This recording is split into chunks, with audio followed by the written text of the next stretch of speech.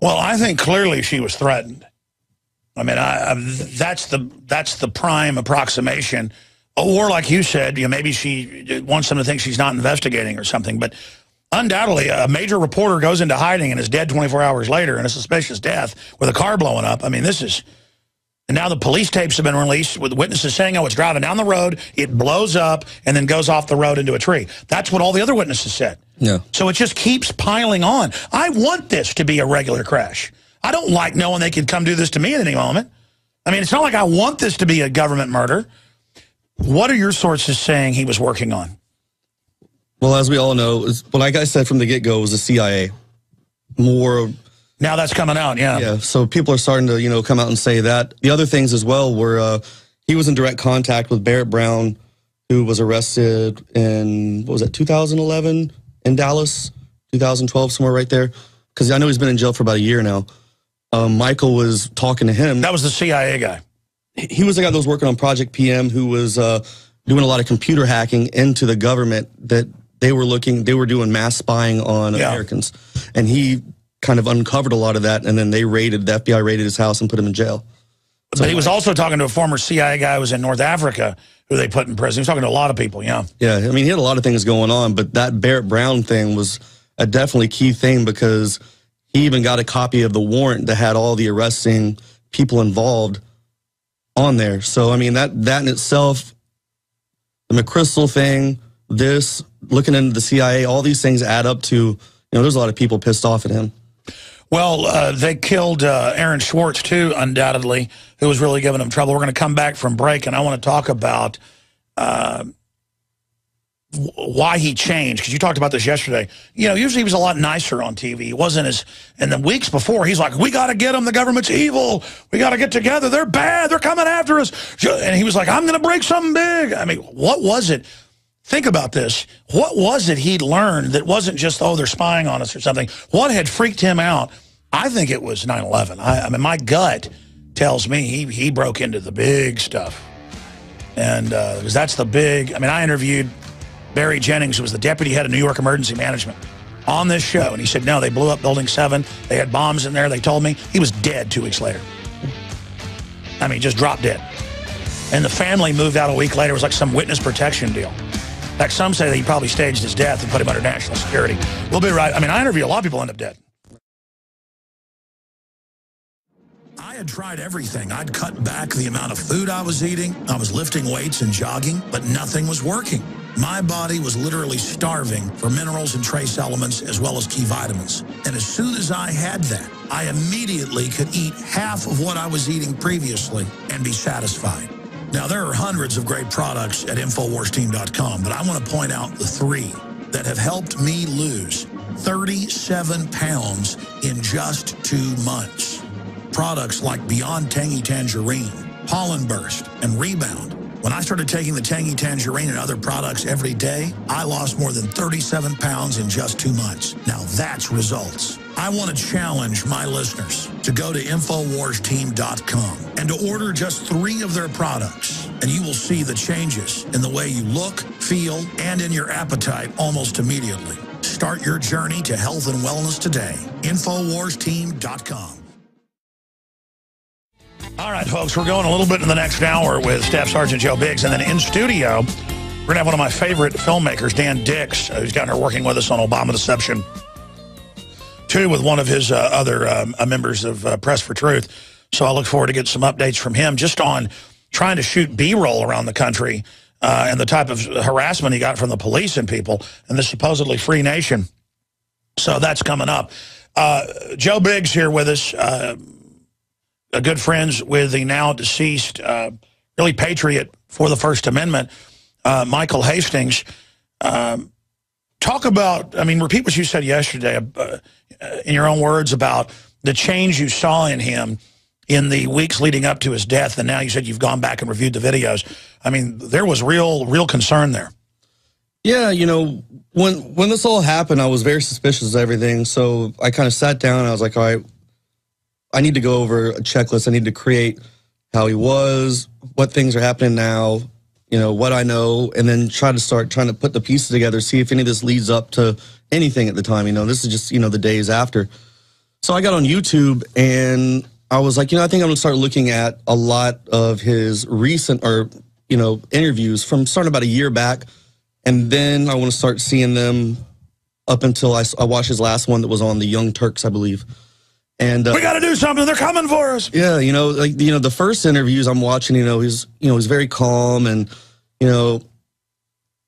Obama's great. We're doing all this good stuff, yay. And then, towards the end, it's like, they're trying to keep us from, saying what we want to say. They're going to come after us, if we speak the truth, and his whole persona just shifted, and he went from, being this calm person to, like you said, apparently finding something out in that time frame leading up to his death to where he just felt like, the press was under attack and he needed to be a hard charger. He needed to stand up, and people needed to see that, it's affecting everyone out there. That's a normal response to tyranny, is to act like that. People go, oh, it's so strange. That's how you're supposed to act when your country's being overrun by crooks. What does your gut tell you he was discovering? I mean, we know it was CIA, it was government hacking, but I mean, is that enough to make him act like that? I mean, he was working on many stories, multiple stories, as we've said. I mean, any of that altogether, I mean, the stuff with Project PM is a big thing for me because all that hacking stuff that Barrett Brown was involved in was, bringing to light that the government was mass spying on, reporters and all these people. So I think that probably is it, because he was like, they're persecuting the press, they're coming after us, we've got to stand up against them. Yeah. And so I think that probably was it from what he said on that last interview. I mean, that's all it could be. I mean, to have that kind of job, to have that, his name's out there, he's a big person, as far as, worldwide known, so to see that kind of stuff, to see that our government's going to try to, hush everyone, that definitely, is going to upset you. And I mean, that's definitely what happened. We're going to go to break and come back and have 5 more minutes. It's been great having you here in town. We'll finish up discussing that. But I'm not calling the Young Turks out, because that's not what I do. I mean, I'll call people out for what they say that's wrong. But they said they were such good buddies with him. They've gone with the official story. Like, all these so-called liberals that were friends with this guy have just gone with the official story. That's some great friends to have there, let me tell you. Some of those guys that work there, though, even reached out to me, and they're the ones that helped me confirm that Mike had had the cops come there, that people had visited him. And okay, well, then maybe I missed it. Have they done shows on that? No, they haven't said anything. They've just told me in emails. That's what they have said back. That's even worse. Yeah. So they're out there in L.A., they know about all this, and then they're not doing anything about it. See, that shows they're not just dumb liberals. They're scared. And if everybody gets scared of the tyrants, they're going to take over. Don't people get that only free people that have courage will be free?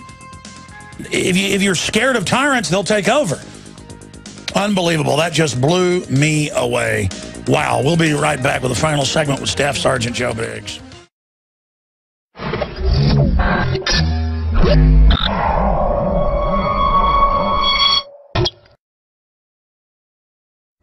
Well, ladies and gentlemen, I'm really glad we got this man to town, Staff Sergeant Joe Biggs. The only person out of all these military people that knew Michael Hastings, the Young Turks that confirmed to him that, oh no, his brother was there, they were checking out his car, the police had been to his house, feds, they just called him feds, and then his car blows up and he dies, and I'm not trying to start a fight with the Young Turks.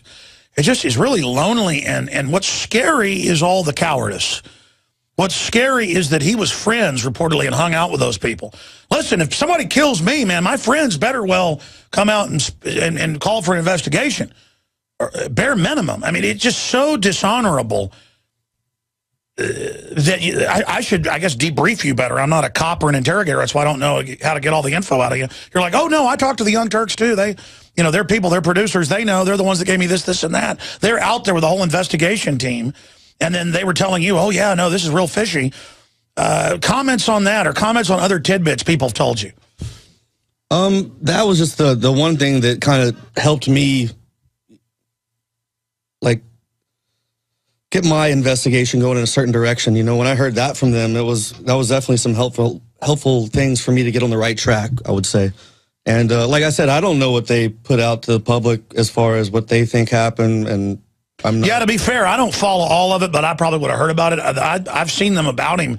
They just go, it's too bad. What a great guy. He's gone. I mean, I watched their memorial thing. They did a nice memorial piece on him and a video of all the interviews they've had, and it was really good.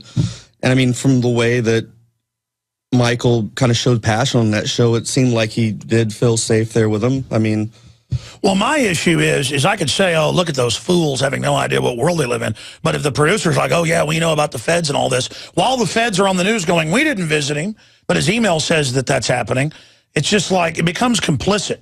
When you know stuff's going on, you don't say anything. I was always curious as to why the FBI released a statement saying they weren't investigating him, and that happened before I even released the email. So how did they even know that?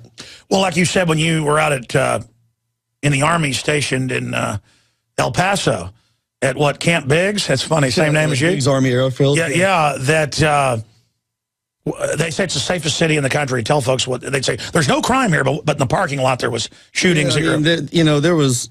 You get there and you have your incoming briefing of how El Paso is, and they tell you that exactly it's one of the safest cities in the U.S. and don't believe all that stuff you see on the news. And then I'm out here in the streets of UTEP, University of Texas El Paso, and there's drive-bys that happen. And I mean, it's not an everyday occurrence, but I mean, you said heads on the ground though. But I mean, they dig up hundreds of bodies. It's unbelievable. Yeah, there was always gang violence and stuff like that. You'd hear about it in the news, or they would find bodies sometimes just off to the side of the road, and But their slogan is safest city in the U.S. That's the only reason I knew that. Yeah, I thought that was pretty funny. I'm not trying to attack El Paso, but that's as close to hell as you can get. I mean, when I've driven through there and it's all those weird, it's like apocalyptic, all those crumbling mountains and antennas and military wreckage everywhere. I mean, it's weird, man. Well, it's definitely like being in Kuwait. I mean, I was scared a lot of times there. I mean, I told a lot of the guys when I came back from overseas, I was like, it's almost worse. I'd rather go back to Afghanistan. I kept begging. I was like, let me deploy.